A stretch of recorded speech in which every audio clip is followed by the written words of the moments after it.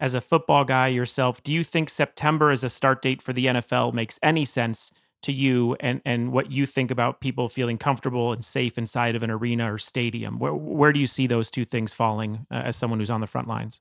Yeah, I'd say that's kind of early, and maybe ambitious to get out there. Of course, I'd love football to continue. I love the sport personally. It's done a lot for me. It's a sport that I love watching, and I mentor a lot of kids at Florida State who are playing currently. And I know that we all want to get back to something that takes us away from a major issue like this.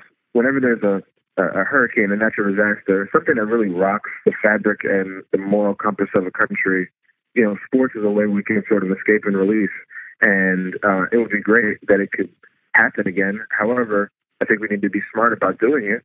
You understand that you're in a communal setting, in a locker room, team meeting room, buses, to get players where they need to get to. That could be potentially a knife for infection if they're all together. Mm-hmm. Getting fans in the stands where they're in close proximity and they're close to each other, and the human-to-human transmission could be increased and easily done. So that's an issue too. I think the best barometer. And, again, I'm not an epidemiologist, but just from my vantage point here in the hospital, mm-hmm.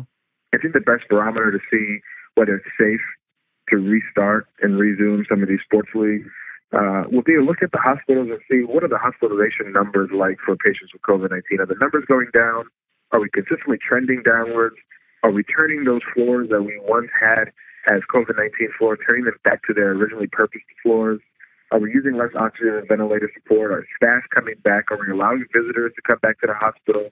Are we bringing back non-essential workers to the hospital? Like, what are our individual hotspots of disease? What are they doing? If they're moving in the right direction, I think we can say, okay, we may feel more comfortable, going and starting this league again. Because we want to start again, but maybe September's a little too early.